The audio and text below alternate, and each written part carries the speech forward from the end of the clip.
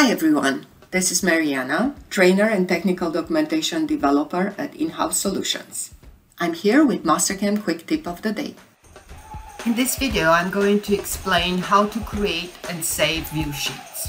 Use view sheets to create different part views and planes, each on its own tab.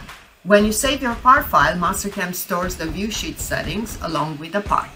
With a view sheet, you can define a specific view or plane orientation and scale, including a section view.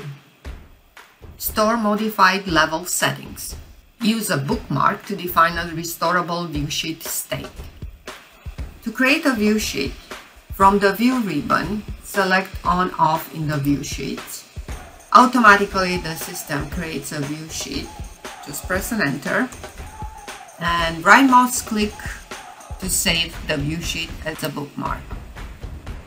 Currently, the C-plane and tool plane set to the top view, and the graphic view is set up to ISO.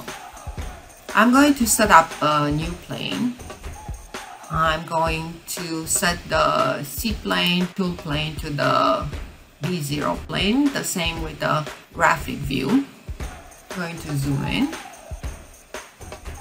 And then I'm going to create a new view sheet. And I'm going to name it B0.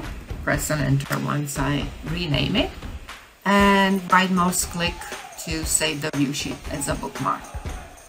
If I click on the ISO view sheet and check the planes, you can see the construction plane and the tool plane are set up to the top plane as we originally had our part, and the graphic view is set up to isometric.